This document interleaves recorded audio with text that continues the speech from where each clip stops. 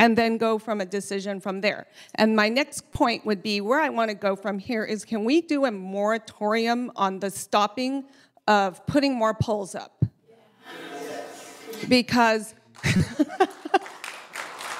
you hit a chord there. yeah, because I have 2 poles in my yard, and I'm pretty sure everybody on my block has 2 poles. One pole supports SCE. The other shorter and uglier pole supports the old existing wires for Verizon and cable and all that. And when the guy came to do my pole back in February, he says, we will come back in 2 months and we will unhook the wires from the old poles and put it on the new poles, so you will only have 1 pole, and I've yet to see that happen. Let's give. And that's where I'm at. Just from here, at the very least, let's stop the pole building.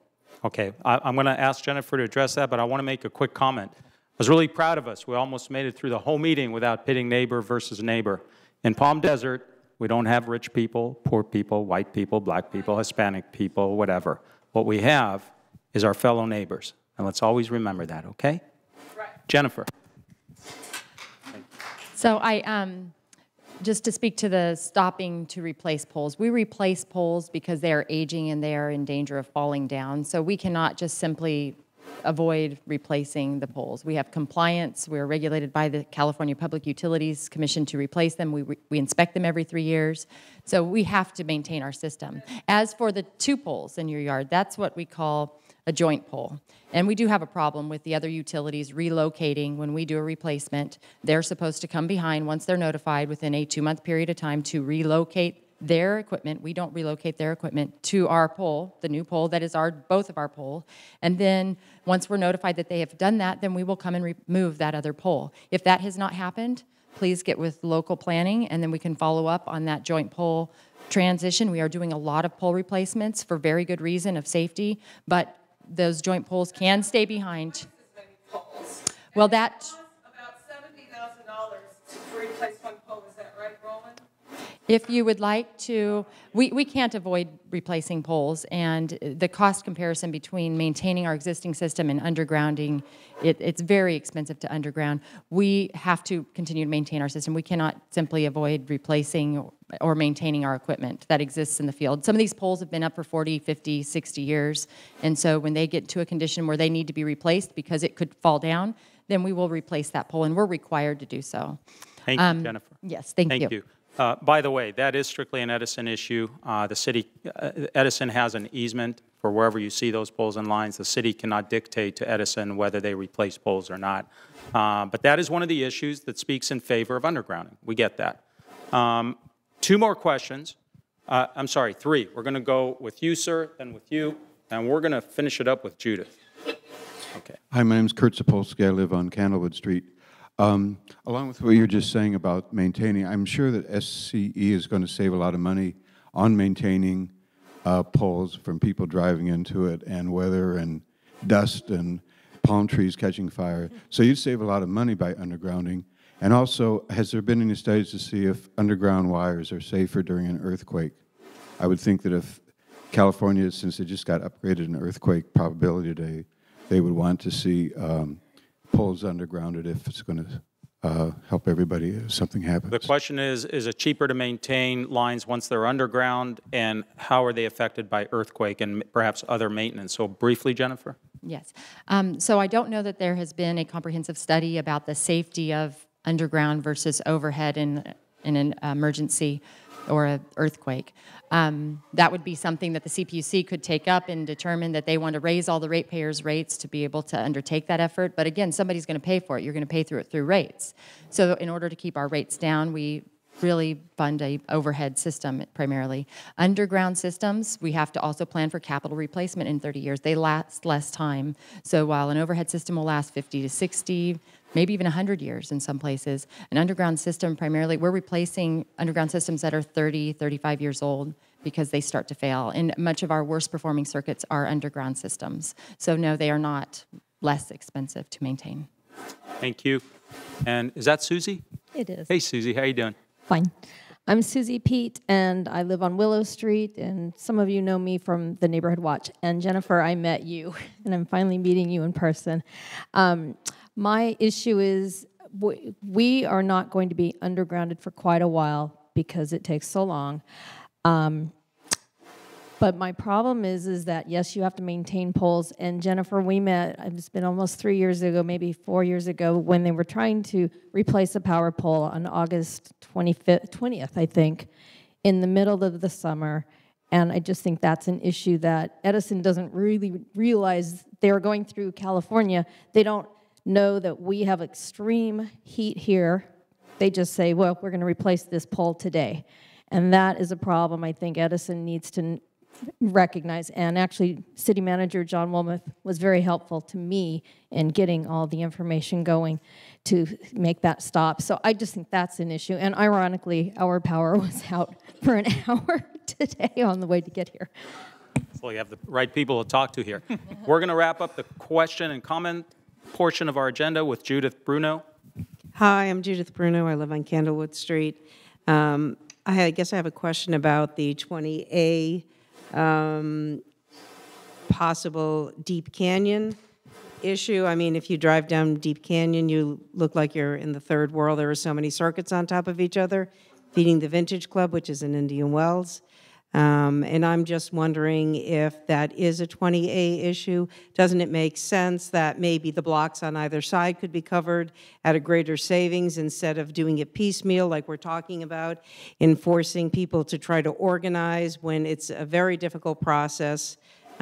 Deep Canyon is a major thoroughfare for anyone who is going to South Palm Desert, from people from Indian Wells who take Deep Canyon to avoid the lights on Cook Street. It's very dangerous. And on Deep Canyon, 2 or 3 years ago, one of the lines actually broke and came down in the street and caused a small fire, where 1 week before they had a jumpy house with a dozen kids playing in it.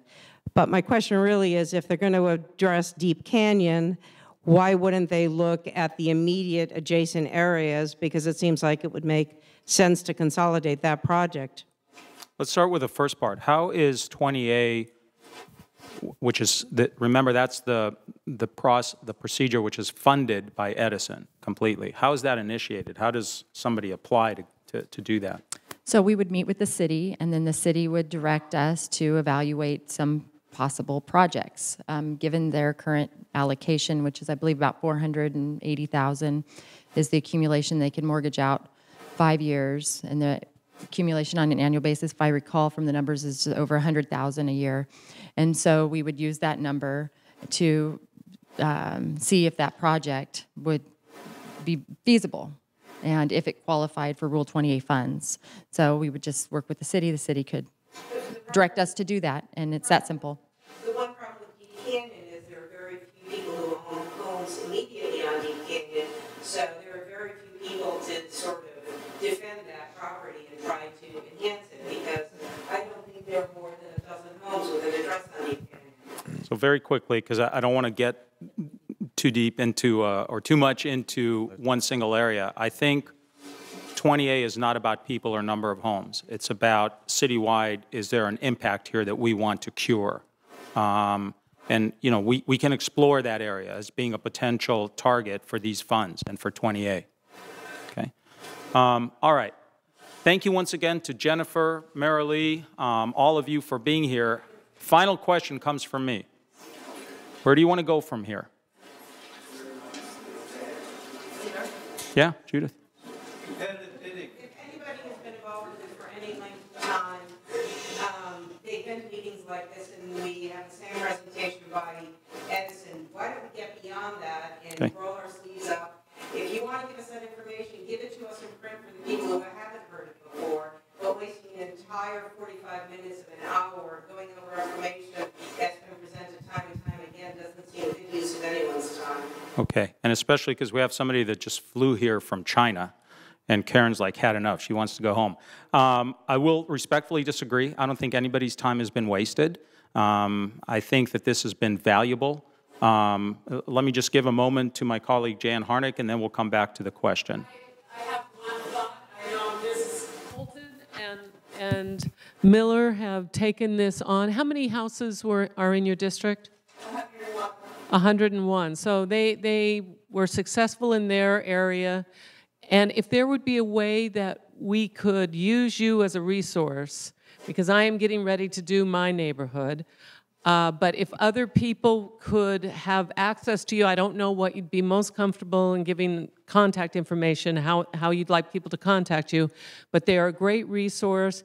They went through the process. No, it's not fun. No, it's not easy, but it can be done, and there's the proof. So I think if we can, what can you provide for other people so that they can get this done? Exactly. Okay, so let me put a suggestion out there. Obviously, I've thought about it. And Judith, I'm sensitive to what you're saying. I agree in the sense that we don't want the process to bog down as it has before. There's been limited success in undergrounding, including what Marilia shared with us, okay? But limited.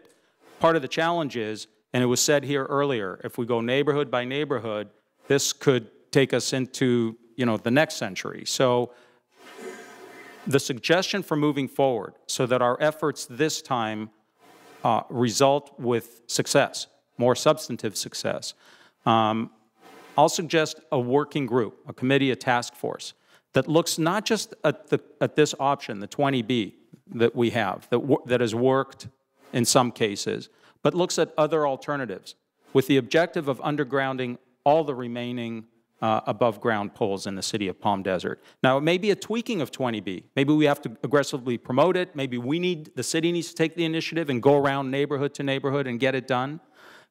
Maybe. But maybe there's other alternatives. The San Diego option. Maybe we need to look at a utility tax, okay, and go ahead and get this thing done.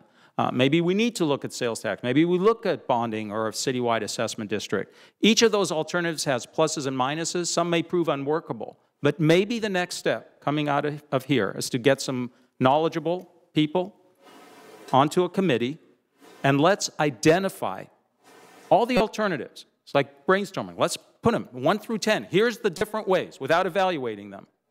Do that, and then take the next step, which is look at each one of those alternatives and say, what are the challenges? What are the advantages? What are the disadvantages? With the ultimate goal of then saying, okay, we pick this one. This is the alternative that we think will work in our city. I will take that to council and say, we've had this ad hoc committee working on this for 6 months, a year, 2 years, whatever it takes, and here's our recommendation, and here's why we think this will work. That's where I see the process going. What do you think? Sure. If you want to go in that direction, I'll just have a sign-up sheet, and we can do all that. We can do all that, okay? And especially where there are volunteers and people have expertise, a website may have a cost, but a Facebook page doesn't, right? So there are ways to then spread the knowledge. Those are all things that we can do. Look, there's nothing we can't do, right? We're here. This is our city. We're in charge of our future here. So the suggestion is let's work together. Let's tap into the expertise and the collective experience and history and knowledge that's in this room right now, and let's get this thing done. I know you've heard it before, but I'm new to this relatively, and I was involved since 12, and I want to help you. Okay, so what I'm going to do you have a quick comment? Because I want to... We make sure that SoCal Edison also gets more involved in terms of their describing what their long-term plans are for tech transmissions, generation, and transmission technologies. Because your timeline could, you want to make sure that when are things going to intersect when maybe undergrounding isn't even going to be relevant anymore. So Jennifer said yes, and let me tell you, I've gotten to know Jennifer, and she's really nice and really sweet and really sincere, and she will be a help to our group. And if we can get you involved, and certainly Roland and Judith if you want as well. But let me do this. I've got a sign-up sheet here. All I need is your name and email address. We have a council meeting tomorrow. I'll ask them for permission to move forward with a committee, an ad hoc group that will take this forward, okay? And none of us want to waste our time. I don't believe in meetings for meeting's sake. I don't have the time to do that, okay? So if we're going to move forward with this, we're going to make sure that it's meaningful, if I can help it. Sound okay? Yeah? Okay. We'll get this done. Thank you again all for being here. I've got the sign-up sheet. If you're interested in serving on the committee, come on up and sign it. Thank you, everyone.